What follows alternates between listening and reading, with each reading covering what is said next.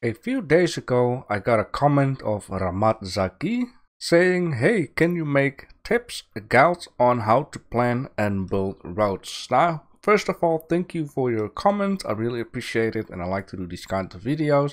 I have a little bit of experience now with the game and I got my own view on how you can do road building without spending way too much time later on in the game upgrading your roads. There are a couple of things we're going to do into today's video. We're going to take a look at the different kinds of roads. We're going to take a look at how wide you can make roads, keeping in mind that there are different road ornaments like street signs, street poles, light poles, electrical poles, and all that kind of stuff. Then I will show you a tip which you can really use into single player, unless you are in a multiplayer world that has very good rules and are extremely good at serious role-playing. Also, I will show you my mines on different timelines on how I improve the mines as in the roading in order to drive the vehicle better and better around the corners and that such of things. I have been preparing a couple of things. I had to spawn in a few items because I don't have that just yet here in my single player. So first of all, we have this vehicle right down here, and for the vehicle, as you can see, it is 2 blocks wide with a little bit of space left. Now I believe that the diesel vehicle, the last one you can get, isn't much wider than this one down here, so it will always be 2 blocks wide. So what you want to do for sure is make a road always 3 wide, because when you need to work on certain roads or certain areas, you want to make sure that you can actually pass easily to your vehicle without having the struggle of going through plants and going up and down on certain pieces and you cannot really see where you're walking at. So that is my recommendation.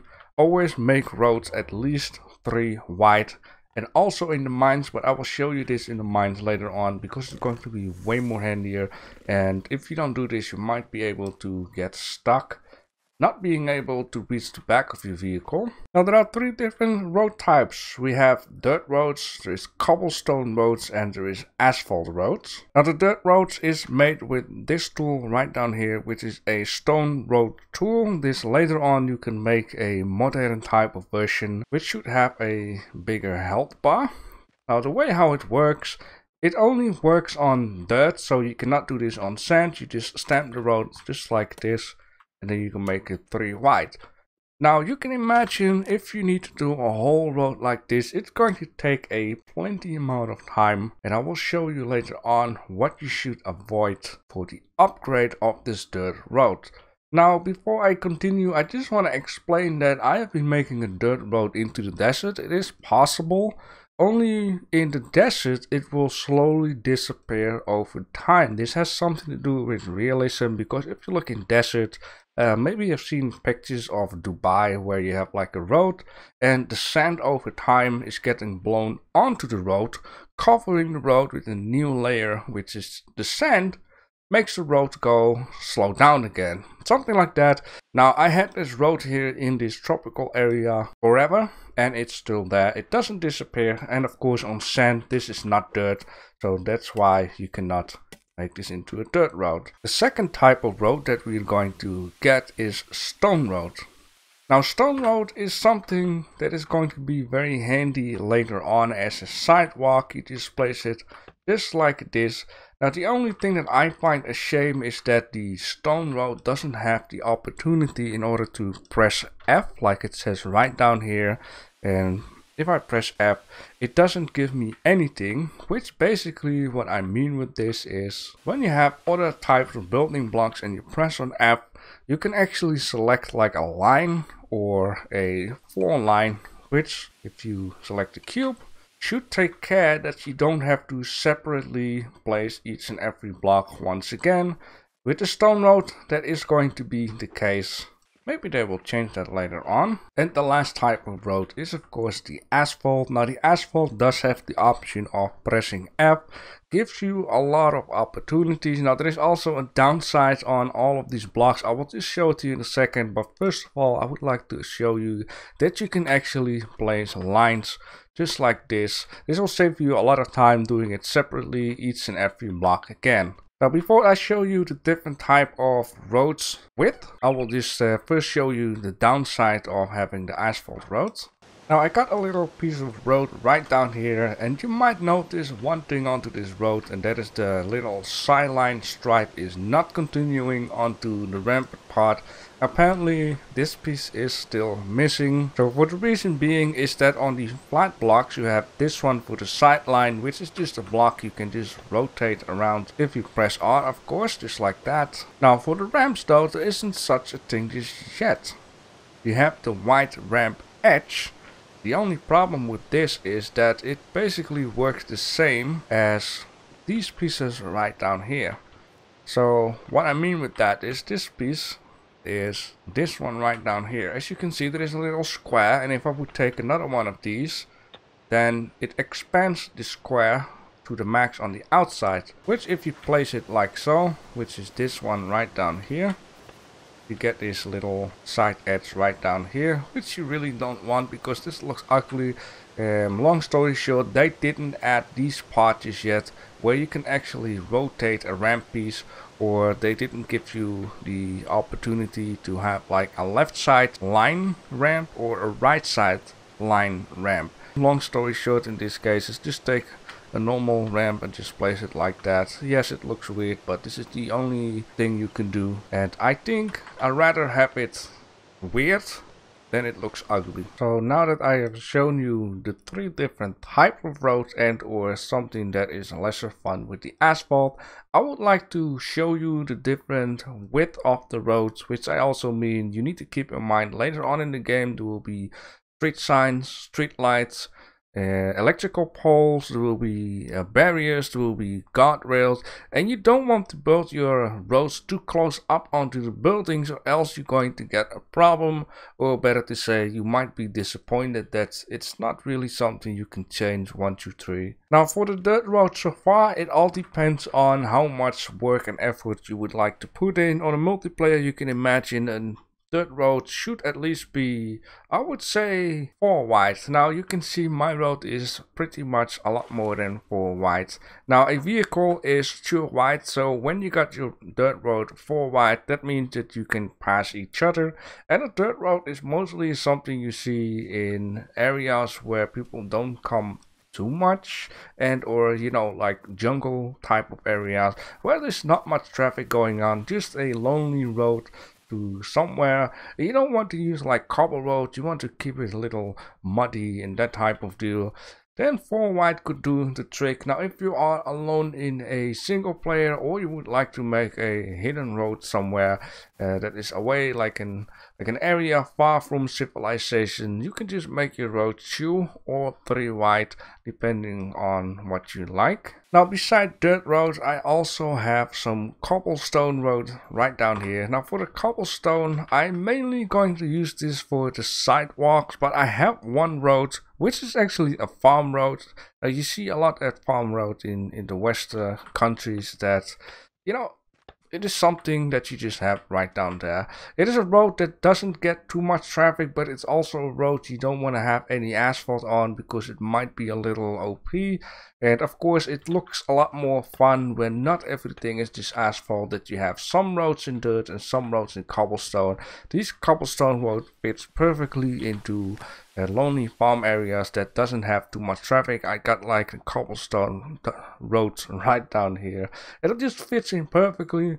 And also you can see I got a lot of sidewalks made out of this cobblestone. Now there is also a little mistake I made with these sidewalks, which I will just show to you in a second. Now if you're going to go for a 1-lane road, you want to have these striped roads just like this. And since the vehicles are 2 wide, you can either choose to have the roads between in before you get like to the middle stripes, to have it like 2 or 3.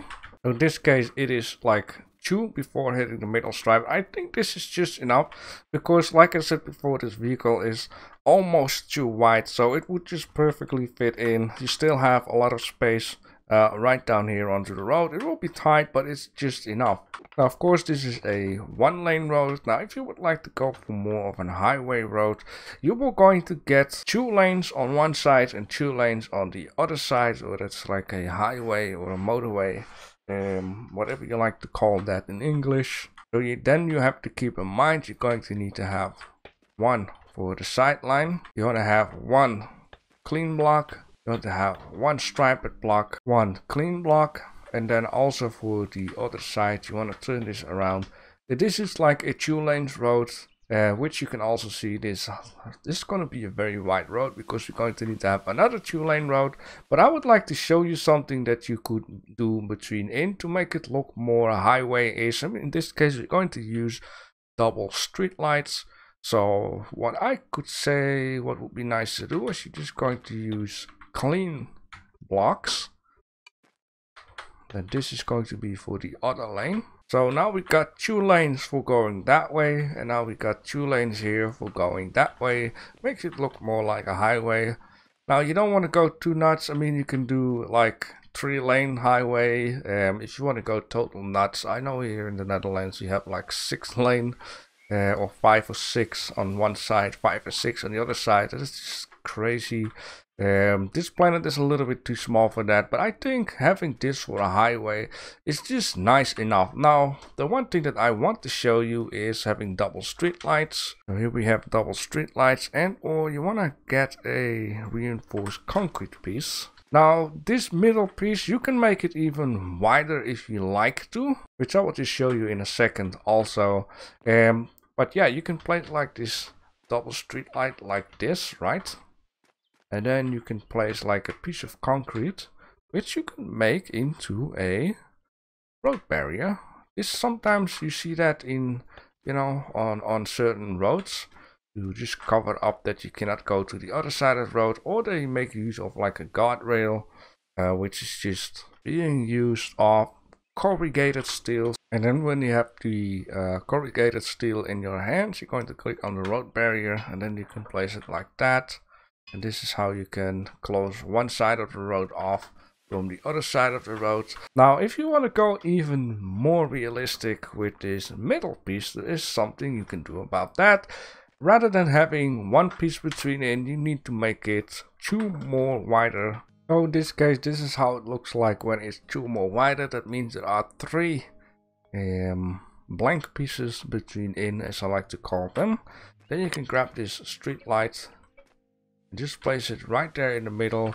You can keep it blank at some spot if you like, or you can make like a road barrier or a guardrail once again. And you select this road barrier, and then you can fix it like this. This will gives a 100% protection for these street lights. Or you can use like a guardrail. It just depends on the area you're in. I've seen in countries they use or either one or the other, or they use them both of them in different type of areas, depending on, I don't know, the situation or the area.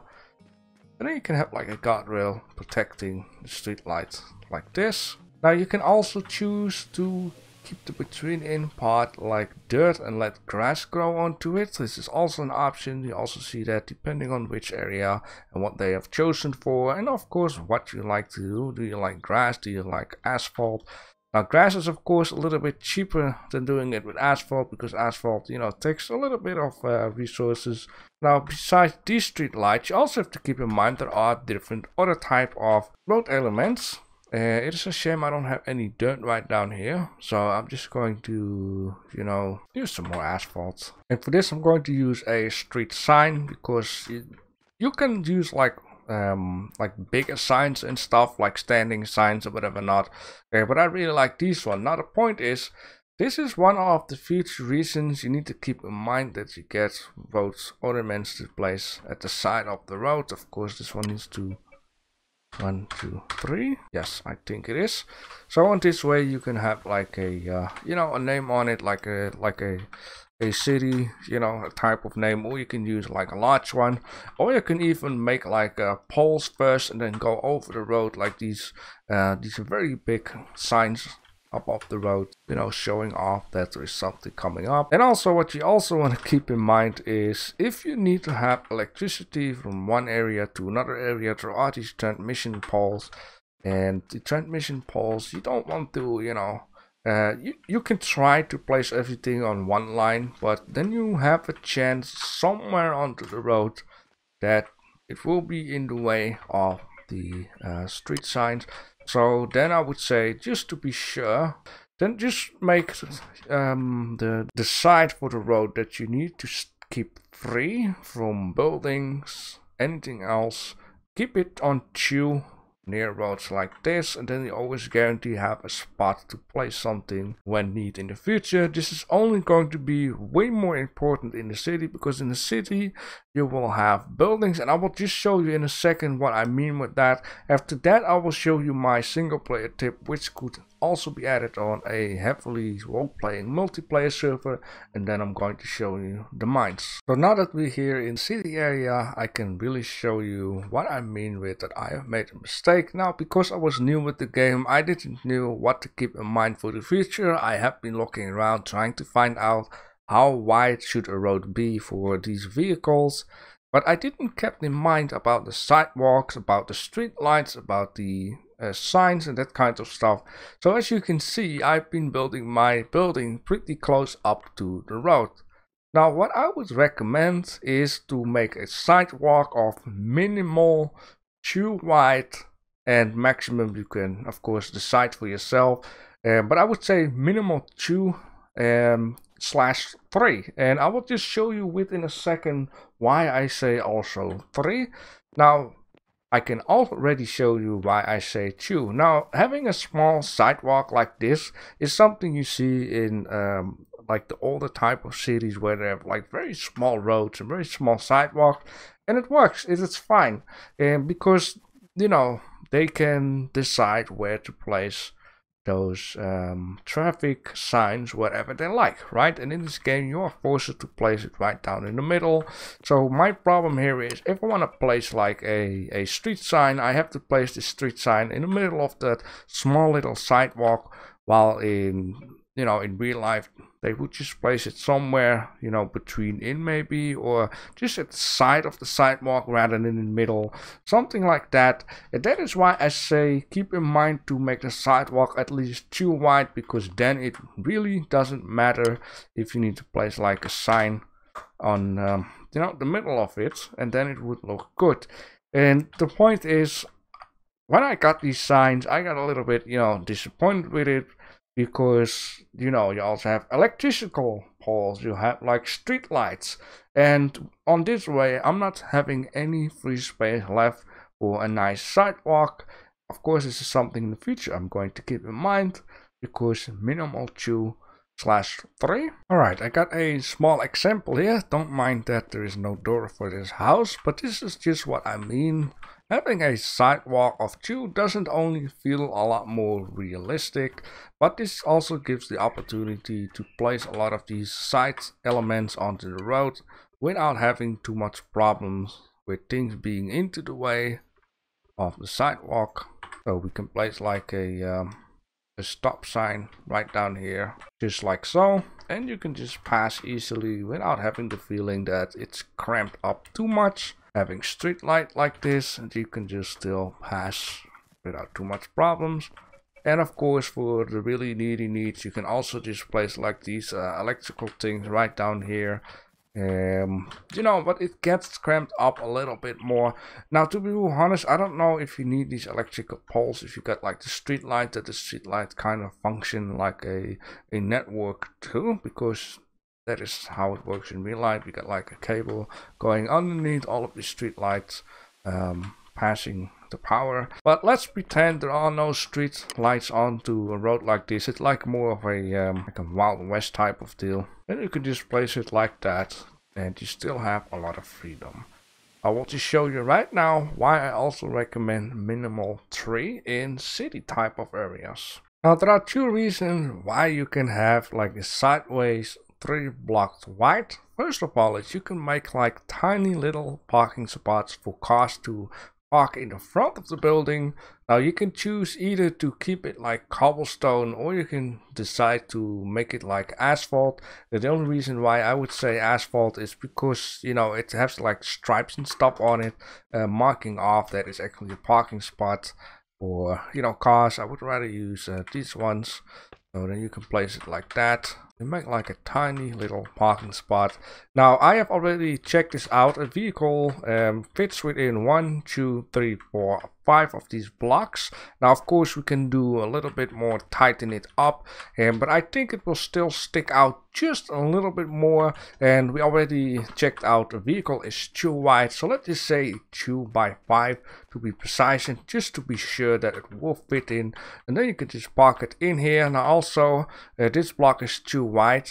It takes off a little stripe, but it will add up double the amount of space from that stripe that takes it off right down here. So when a vehicle is parked right down here, you can easily pass with another vehicle right down here without problem.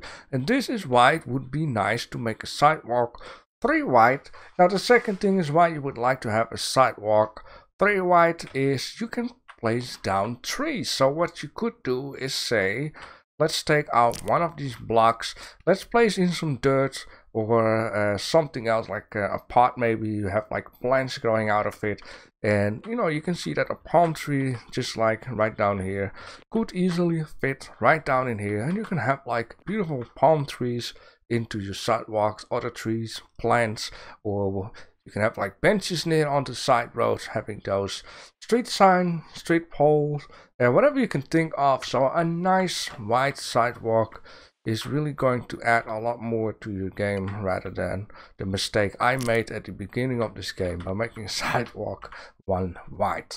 What we all learning from 0 to hero, right? Very good. So now that we covered up the different type of road, different type of sizes of road, what you can actually make from a motorway or a highway to small farmland roads, to different kind of sizes of sidewalks, and why you need to keep things in mind, I would like to give you a big tip that at first I didn't see it, but later on it saved me so much time digging out the old dirt road. Now I got a perfect example of what I mean is the difference between this road and that road. It is very clear. You can see that this road is actually going to go up, and that the buildings past this part is all built onto the land rather than into the land, like these buildings are digged into the land. So what I realized at some point is when I was doing the roading, this road down here was first all dirt, and when I got into the cobblestone, I digged out a pathway. I got so much dirt from digging out. It took me so much time that I thought I need to do this a lot different. I need to be a little more smarter. And I've seen this at a few couple of Minecraft YouTube channels that what they do is they build it just onto the land rather than digging it in. So when I was doing the cobblestone over there, I thought, you know what, past this point, let's just put the cobblestone onto the land, and then also all of the buildings are going to be built onto the land. So basically underneath this road is the old dirt road, and this just saved me so much extra time digging out all of the dirt. So that is my tip to you: build on the land, not in the land. Don't replace the old road, but build onto the old road. Don't build the foundation of your buildings inside the land, but build them onto the land. Now I would just like to quick show you my mines. This is one of my first mines, and I noticed later on when I went from carts to motorized vehicles that motorized vehicles of course are way bigger, they are way faster, and or I have a little bit of a problem cornering my first vehicle here. It was like the powered cart, the tricycle with 3 wheels type of deal. And when I go around the corner here, I noticed I was getting stuck and whatever not, just because first problem is I made this ramp too close to the other ramp. So when you go up, your your vehicle kind of will get sometimes stuck the way how this is built. So the first thing that I do recommend is before you're going to ramp down again, make 2 blocks straight and then go down. I will just show you in another mine. I got it perfectly shown. Also this down here, and this is not handy to go around the corner this quick, because you know you're going to get stuck and you need to go forward, backward, forward, backward. And it's going to be really annoying to keep doing this over and over again. So this is my latest mine that I've been digging out, trying to find some gold. And you know, because I got experience with the other mine, you can see I'm going pretty fast here, and I can go really quick around the corner. There are two reasons why. So first of all, you can see that I kept in mind that I made the corner right down here a lot thicker, and or I cut the corner off right down here to make it a little bit more round, if you would, rather than having a sharp corner. I just need to get my pickaxe out, because then I can actually show you, you know, these parts I have been you know, getting off from it, and I made it a lot wider, and this is so much better. It's getting less cringy. And even right down here, I made this corner like crazy. You know, I can just drive real fast around this corner down here, and I never have to, you know, mess around with being stuck. For my mines, I have made my mine road 4 wide on purpose, just because I like to get in and out of the vehicle real quick and without, you know, being stuck between the wall and the car. Because if you make a road like 3 wide, or well 2 wide especially, but if you make it 3 wide and you're just too much to the right with your vehicle, you're going to be stuck between your vehicle and to the wall. So that's why I make my roads 4 wide. Then at some point I decided that I needed an intersection down here. Yeah, as you can see, also when you get off from this part, I cut it like the corner off right down here before you go around the corner, and it just works way faster to get around the corner like this. Now this is my latest goal around the corner part. As you can see from the first mine, it is now like 4 wide. And you know, I cut it a piece off here, cut it a piece off here, but I also saved myself a lot more time by not making these corners like into like a perfect corner. I just leave these stones right down here because they don't need to be cut away. And also right down here it's 1, 2, 3, 4, 5 rather than 4. I got a reason for that. And as you can see, I could just easily go around the corner without, you know, too much problem. Now if you have a moment where, you know, you're digging stuff out, digging, and you cannot turn around right down here, I kept in mind that if I need to go drive backwards, I don't have to drive backwards the whole mine to get out again. First of all, I got the intersection a little ahead, but also this is the reason why I made this part 5 wide, so you can just back it off to the wall and just, you know, turn around like this, and this goes a lot faster. And you can see a lot more way you're driving. Now somewhere in the future I want to do a building series where I'm going to try to build as realistic as possible, and I will take this video with me into the building series because I have needed to learn a lot about it, and my city will even look more beautiful, more realistic, and that kind of stuff. Now I hope, Mr. Ramet Zaki, that I have kinda answered your question right down here. If you or someone else still have a few couple of questions, then let me know down below in the comment section, and enjoy your Saturday. Thanks for watching.